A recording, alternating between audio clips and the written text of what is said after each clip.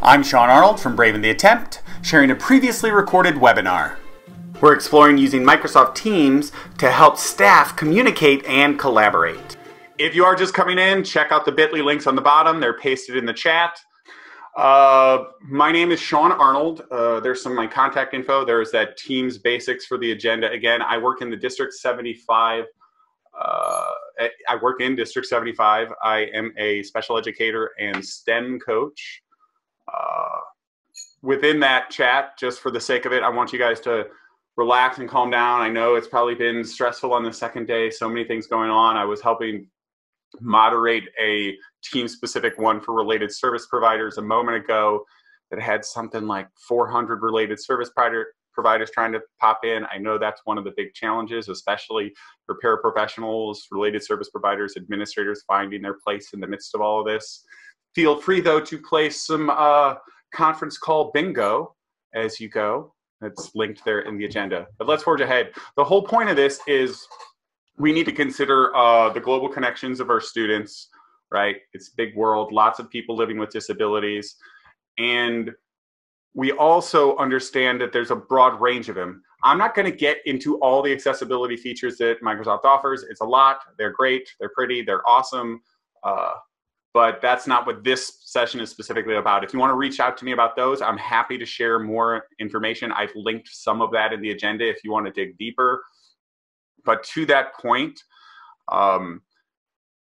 especially in my district, in District 75, communication is a challenge, not only because our students have communicative disabilities, but because we are such a broad and spread out district. And even one school in our district might be 12 sites, and some exist in various locations apart different schools, and they have individual sites and locations all to themselves. So communicating across all of that stretch has been a challenge in the best of times. But one thing that helps is the ways that we are able to use these technologies now to connect and communicate and collaborate together. And Teams is an awesome platform for that. It also plays very well with all the other platforms. So as you're hearing about Google Classroom, Edpuzzle, Flipgrid, all these other things, they synchronously work very, very well inside of Microsoft Teams. And there are tons of accessibility features to enhance that all the more. Let's just give it a little overview. So when you log into your DOE email or anywhere else, you're going to see all those funky apps like Outlook and all the rest. There is a link there for Teams. I know I'm not doing this inside of Teams, and there's a reason for that. There's several reasons for that, but part of it is because I want you guys to be able to see everything I'm doing in Teams. And when I go ahead and share with you, it might hide a few things that you won't be able to see. So this way I want to make sure you guys see everything I'm doing inside of Teams. So inside of Teams, that app, yes, you can click on it. It'll ask you if, say, you're in a Chrome browser, if you want to open it up on the web. But otherwise, you can go ahead and use it through the app. And that's honestly the recommended way. So if you download the app to your system, and I'm going to show you exactly how to do that right now. If I go ahead and I log into my DOE account, portal.office.com. Now I'm in a Safari browser, and it's not going to actually work on the web in a Safari browser, and I'm glad for that on purpose. But it does this if you're on another browser too. I will go ahead and click and find my Teams app. There we go. And it asks me, do I want to open it in the web, but I don't have that option here, or do I want to download the app? There you go. And if I click on that, I can download the Teams app. It's also available on iPads. It's also available on Android and iPhones.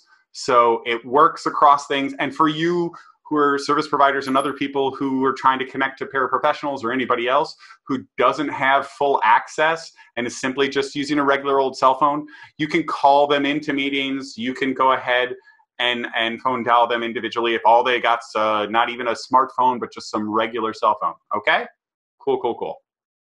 All right, couple of things. Step one, create a team, decide on the nature of the team, blah, blah, blah, and then add your people. All right, I'm going to walk you through each of these in a second. I just want to give you a visualization and an overview first, just so you don't get overwhelmed when I start clicking buttons, right, for our different learning needs. So again, that's make your team, put in the details of the type of team, go ahead and add your members, and then you can just start adding content to various channels, and we'll talk about the details of that, all sorts of applications, begin having conversations, begin working with your peers, and whatever kind of teams, scheduling, meeting together, right? So I'm gonna hop on in and to Teams itself. I'll hit my Teams app, and this is it installed on my computer in the app. Like I said, you can run it from the web, but the app version works better. And I made sure I turned off all these notifications in it, so all these other people trying to message me right now should not pop up while I'm doing this, gladly. And if you want to ask me at the end, give me a moment how I turn off those settings, I'll let you know. So here I am. I can have all these teams available to me. I'm a member of that and many, many more, too many more. But if I wanted to get started, I can go ahead and simply hit at the top of the screen this button that says Join or Create Team. Let me move this off screen. Boom. And from there, simply find a team that already exists that you might. For example, the Queens South Ed Tech program. But I'm going to make one from scratch. Let's see, what kind do I want? Well, we're not going to do a class one right now, but that's a really good one for a learning space for students. It allows for group projects. It allows for a student notebook where they can submit work to the teacher and everything. Again, that's not what we're focused on now. We're focused on staff ones. Oops, I didn't mean to hit that. Professional learning community is a nice open group where it's a communication among educators themselves. If we're doing administration and pushing out stuff, you'll probably want to do the staff one. It's all up to you. For now, I will click that staff one. It just, they'll all work the same, and don't worry if you feel like you selected the wrong one at first. If it's for staff, don't click the student ones. But the other two don't matter as much. It's just a matter of exactly what kind of tools they start you off with, but you can always add some of those later. So I'm going to give this team a name. We're going to call this the D75 test team. All right. Who do I want in this group? Do I want it to be public? Well, what's good about that is if I have a whole bunch of people that I might want to be able to join this and just have a conversation here, and it doesn't mean anyone per se, it mostly just means within the Department of Education. I can just share that link and I don't have to sit there and click and approve everybody and type in everybody's name individually. Private simply means only the team owners, and that can be multiple team owners. It doesn't have to just be you who sets it up, can go ahead and add the members. Now, if you've already created groups or set up a group the way you want, a team the way you want, excuse me, you can go ahead and use one of these bottom buttons, which might be hard for you to see, but it just basically says import a group or use an existing template. So I can go ahead and create this team. Who do I want on this team? Well, because I like these people and they're my friends and I work with them, I can go ahead and add Gregory Heath. I can go ahead and add Sarai. If you've got full-on groups, you can type the names of those groups in there. It would have added as well. But I'm just going to add those two just so I don't bother too many people in the midst of this. And I can decide if I want one of them, like Sarai, to be an owner of this team. Cool. Let's close that out. Here's my team as it exists. Let me move this up so you guys can see it better on the bottom of the screen. All right. So this here at the top basically is my stream where I see everything. So you who are accustomed to Google Classroom, this sort of exists like that stream. Here on the side is all this other sorts of information that I can get to. I'll get to there later. Don't stress about that. These are where I find my channels. So let's just start here. In this stream, I can go ahead and start a conversation. Hello. What's up? I can go ahead and throw in cute GIFs of all the toilet paper we wish we had in our houses. I can go ahead and add little polls using Poly and all sorts of other things. We're not going to worry about that now, but one that we do want to connect with is this button here, and I hope you guys can see me zooming in on it. Maybe somebody give me a thumbs up on that if you can, hopefully, when I zoom. Yep, cool, good. I hope that's helpful. I'm not sure if it shares properly. So that little button is what takes us to these sort of Teams meetings that you've probably been most familiar with in Teams. All right. Those team meetings are those video calls. And it doesn't have to be just video calls. They can be audio only calls as well. I could start one up right now, add a subject. Let's call this test meeting. I can schedule it. I'm going to go ahead and mute people in the background. If you need to ask me a question or ask something, feel free to unmute yourself. I'm just muting everybody. Try to keep yourself muted if you can, if you're not asking a question, just for courtesy's sake. Scheduling it is worthwhile because I can suddenly add my other attendees, all these people that I want to come to the meeting, schedule it maybe for tomorrow afternoon so we can have a chat together and see how things went for our day. Here's an important point to make though. I'm going to show you one other way, and actually two other ways to schedule these sorts of meetings, and you got to decide which version is best for you. In a team meeting that I'm setting up like this, people who are not members of the team can go ahead and attend. It's fine. Oops, what did I do wrong? Hello. Send. Oh, dismiss. All right, let's try another one. I don't know why that didn't work. Test, schedule a meeting. You can also add optional attendees. Let's make Greg optional. And Sarai. Boom.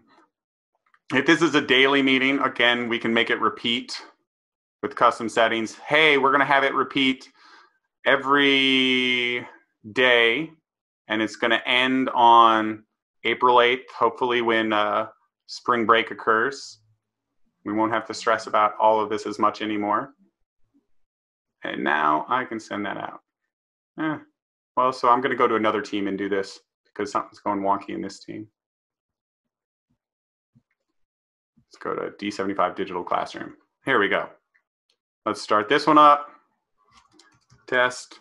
Maybe it's simply that Teams is overwhelmed because we're having 1,000 meetings at a time for everybody who's in here. There we go. And send. Sweet, that one worked.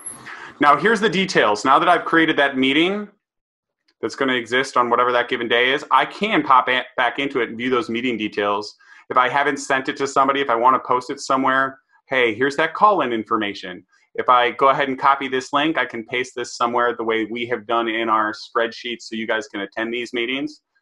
And so anybody else can go ahead and attend these. It doesn't mean just the members of the team.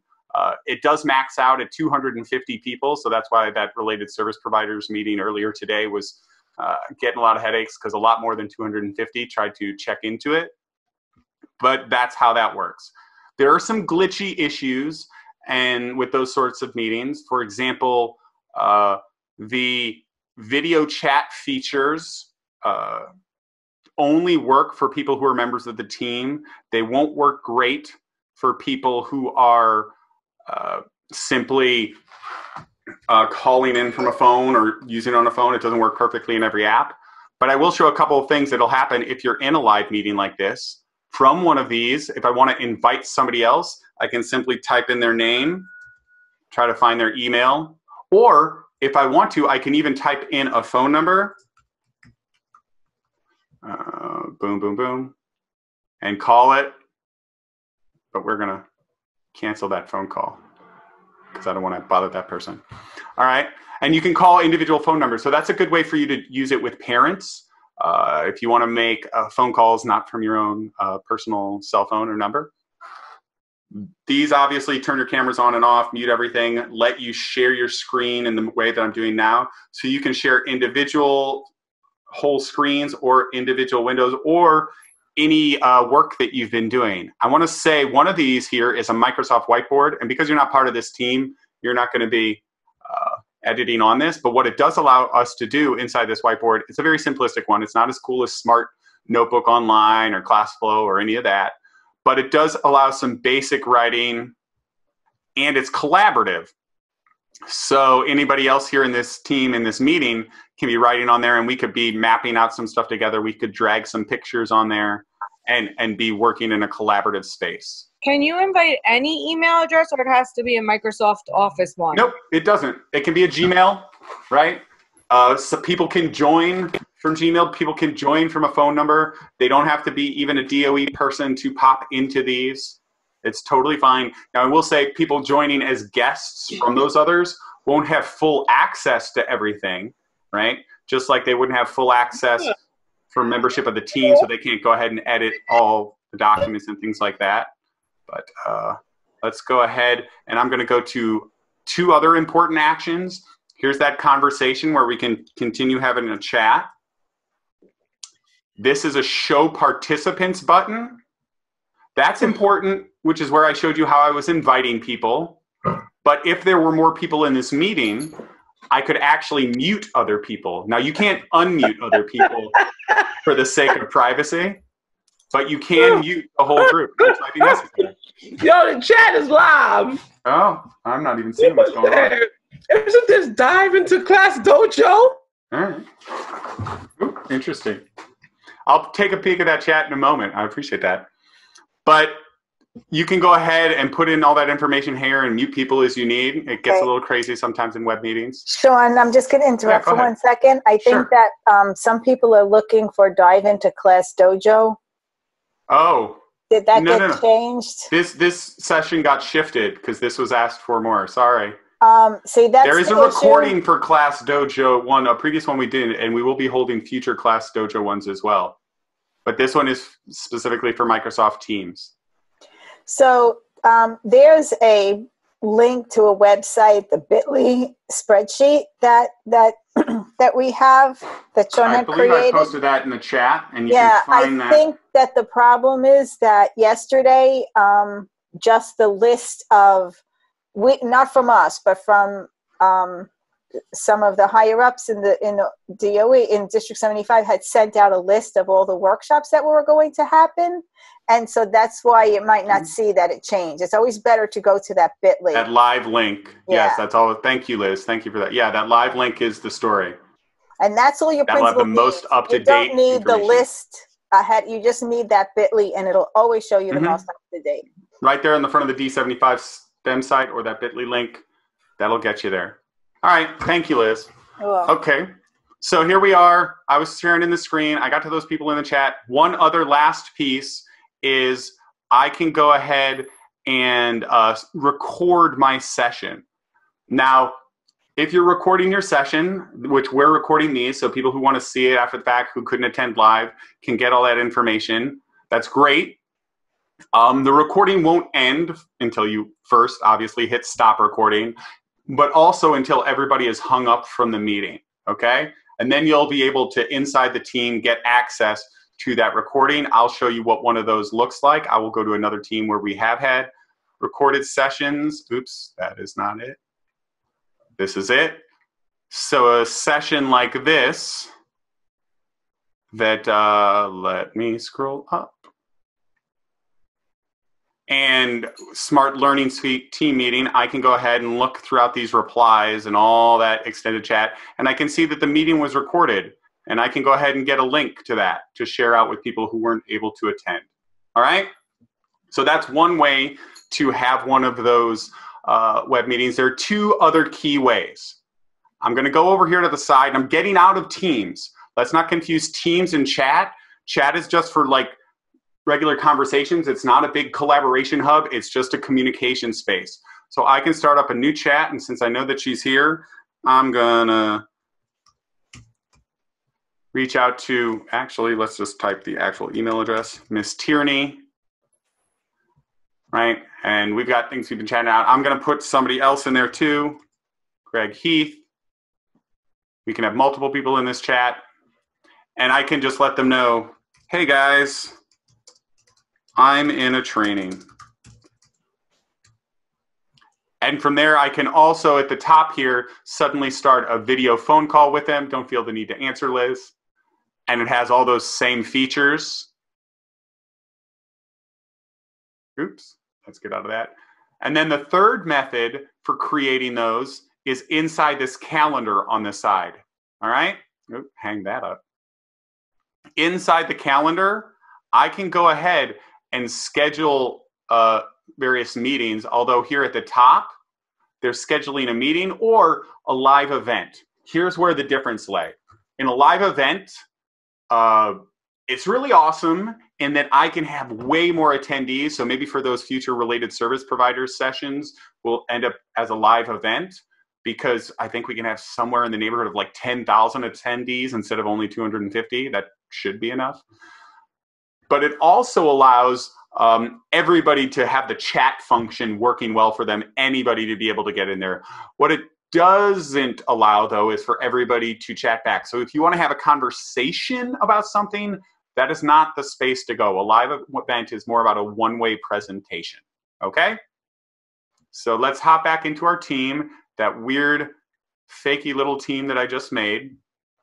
And yes, here's a stream, lots of interesting stuff going on there. Let's respond with emojis. So that way, better than an email, I don't have to reply, I got it, this is good. Everybody's had those reply all chains that they hated and got annoyed with. This doesn't have to be that.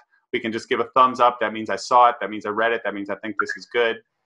Great, easier responses. How do I use this to make phone calls? Like I need to get in contact with parents? Well, as I showed you before, you can create those meetings and dial somebody directly from a phone number. Or even from this calls area on the side, I can go ahead and just add a call, a speed dial, and type in the phone number there directly. So yes, you can use it to dial phone numbers as well. Thank you. Yes, it connects with emails or phone numbers. Either are fine. Obviously, if they're calling from phone, they won't see any screen sharing and stuff like that, clearly. But they can hear you just fine. And they won't see your phone number. All right, so here we are in the team. This side part is actually fairly important. This allows us to do multiple things, manage the channel, set up other channels. Here's what we're going to first. Let's add some channels. For clarification, what a channel is, let's say that this is 6 to 1-to-1 classes. Oh, sorry, I can't do colons. I got to do dashes. I forgot. And in here, I can say, hey, everybody on the team can go ahead and put information and share stuff there. Or maybe it's private and only certain people on the team can access it. And I only want Greg, because I'm saying he's a 6 to 1-to-1 expert, and whatever other people I want, they're the only ones that have access to this specific group, which has all its own chat, all its own situations, all its own things that they can do. So that's what channels are about. It's about creating subgroups that are doing their own work. For example, even at the district office STEM team, we have sub-channels created for our work specifically for the STEM fair, or created for Lego League and other such things. Now here at the top, all these different sections are what allow for the collaboration piece inside the team. Yes, we're able to communicate in those various ways, but this collaboration piece is what makes it really cool. So I can go ahead, I can share files in here of a number of types. Yes, documents, but I could share links to websites. I could share Google Docs. It's fine. They play nicely with everything else. I'm just going to suddenly start a brand new Word document though. And hit create. Now there's nobody else in here with me because this is my super, super lonely fake team, but I can begin typing here. I can have other people collaborating and working, and we're working on a project together. Anybody else in this team has access to it. I can even simultaneously pop open this conversation on the side and say, remember to finish your prologue. Sure. And that will give access to the other people in my document. I can even go into all the accessibility features. So I'm going to actually copy and paste some text from somewhere else, just because since we're doing a special ed specifically focused one, I want you guys to see a little bit of what's available for the Microsoft accessibility features. We're going to show you something from called Microsoft Learning Tools. Also, one portion of Learning Tools is Immersive Reader. Let's just copy and paste whatever it is. There you go. Just some random text in British English. What I'm going to do is click up on this button that says View at the top. Up on View, I'm going to go ahead and now click on this thing called Immersive Reader. And suddenly, my screen magically turns into this space where it's a lot more easily readable for kids. I'm going to take out my headphones so you can hear this. Oh, turn this up. And utilize the experience that Alt has of running the Alt Online Winter Conference. We have put... All right.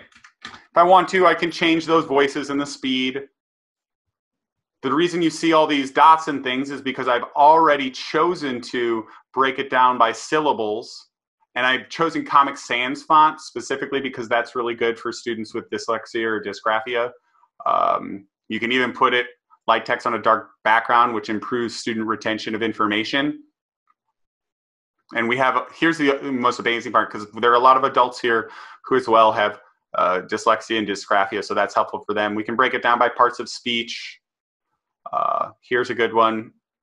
Students who need to sound it out, so we can hear key, e, we, or this A says versus this A, which is grape, A, pages. a, And this is going to be the moment that all you District 75 and special education specific folks are going to get really excited. Not this one. Yes, focus on a line at a time while it reads to me. But this one, oops, undo that. I can translate it. I'm going to do it to Portuguese because that's one that I know. And I'm going to do it by the whole document. Okay, so I can see it in its original. I can see it in Portuguese. Yep, it can speak it to me. Actually, I'm going to pull this out so you can hear it spoken in Portuguese. 2020 utilizará a experiência que Alt tem de executar Alt Online no Interconf. Pretty good accent. And translation is actually really, really accurate, more so than Google Translate, because this is contextual rather than word-based. But let's go ahead and look at stuff in the picture dictionary. I don't know. Oh, look, I have picture symbols automatically embedded in there. That's right there, powered by the picture dictionary. So that's just some of the few awesome features that are available in the docs. We're not going to go deep dive into that, but this is shared and we can collaborate together, us together inside of our team, working on those documents together. I can upload stuff, share them. I can even add, and that's, let me show you exactly what I did again. Clicking this plus button at the top. Boom. I can add all sorts of other apps. So if I want to create a link, like I've done in some of our teams, to this D75 STEM website or any other sort of document, like a Google Doc or anything else, I can suddenly add that, and boom, here is that STEM website here with all the updated trainings. I promise you it was supposed to be Microsoft Teams right now. And this is always up to date, as well as information on a load of other things, our PD catalog, newsletters, etc. Cool, cool, cool. So that's the little gist of inside of this team, all the fun, festive things we can do inside of here. I do want... go ahead. If I want to show them a piece of a IEP from CSIS, what would be the best way to pull that up on the screen for them? So, all right, 2 places. Yes, you can obviously link to the CSIS website, but everybody's going to have to log in to their own accounts in there to view it. Separately, it's your best practices. I don't know who's in your team and who is allowed access to that IEP, but if we're assuming that everybody in there is allowed to see this IEP, you can go ahead and share, what was I going to say, screenshots of it itself. Although I will say, as a general rule, one of the best practices when we're working, especially in CSIS, because it always like logs us out and bumps us out, is to finish your comments and all the things you're going to be putting in your IEP into a Microsoft Word document first, and then you can copy it over into CSIS. That way you're not going to have all those glitchy issues where it logs you off and logs you off again and again. So a lot of times completing that information in a document, if I guess I could try to share some of the templates I have for CSIS documents later on. I don't know if I have those linked in the agenda, but I'll make sure I get those on in the next couple of days. So if you head back over there should I be. think they may be thinking about doing an IEP meeting with either other staff or with the parents. I think that's what they're thinking of. Oh yeah, you can do those video chat call meetings. And I will say, yes, Microsoft Teams and everything we're doing in here is COPPA and FERPA compliant for students, and also with the changing guidelines for HIPAA for service providers and whatnot. It is HIPAA compliant as well as so is Google Meet now, because they have, in the midst of this whole thing that we're going through, changed those HIPAA guidelines enough so that you can use these not intensely secure platforms, but it's still secure enough to provide. Hey, Sean, real quick, if you create a team, mm-hmm.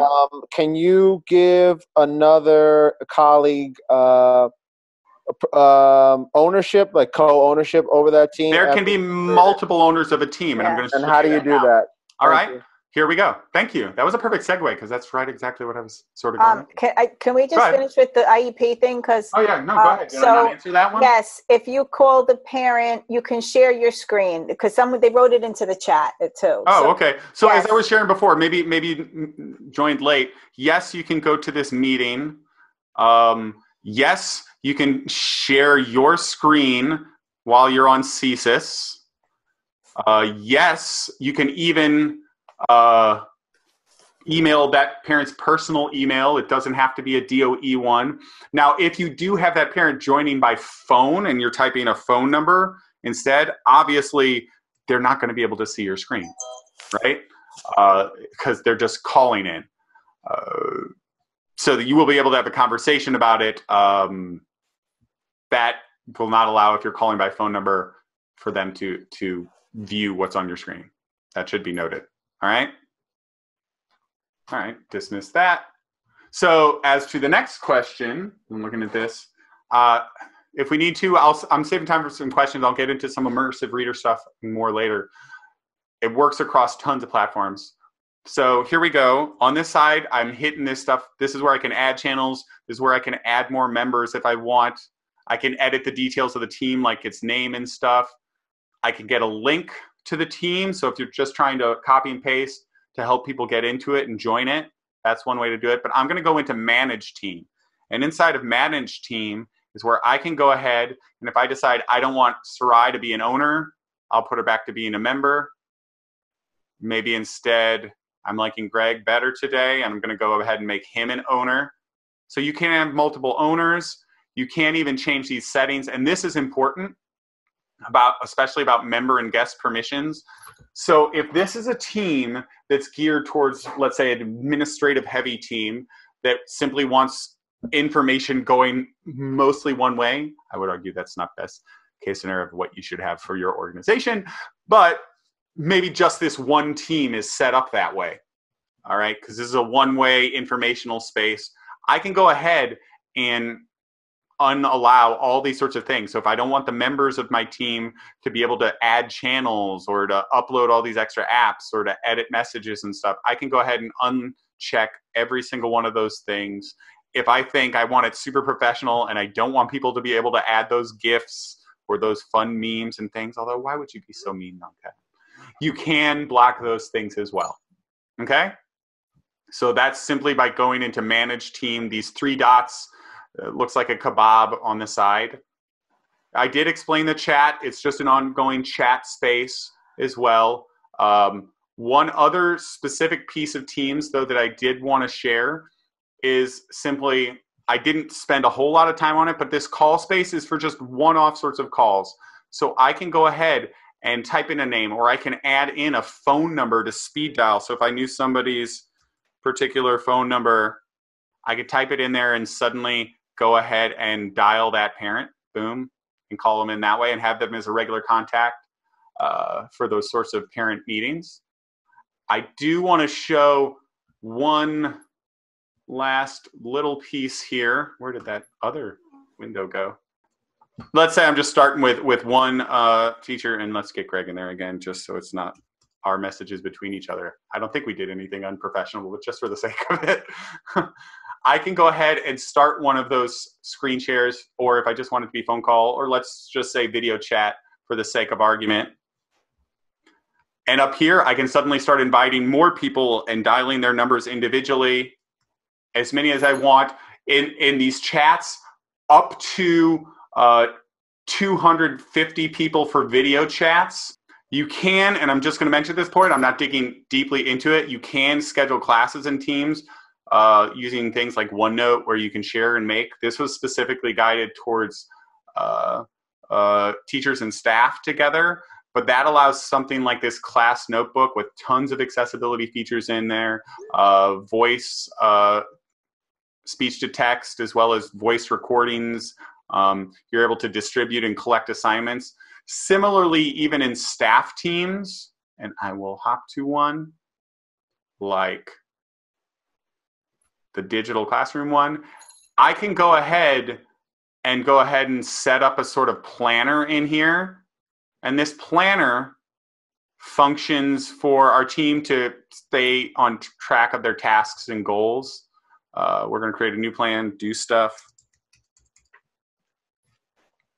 And this is the space where an administrator can go ahead and add tasks and set due dates for their staff so that they can all stay on track and know, especially across the wide range of places where we're spread hitherto right now, of, hey, make sure I know it's busy and I know asynchronously you're playing with your kids or dealing with your baby girl at, maybe 1 in the afternoon. So make sure at least though by this date you get this particular task done.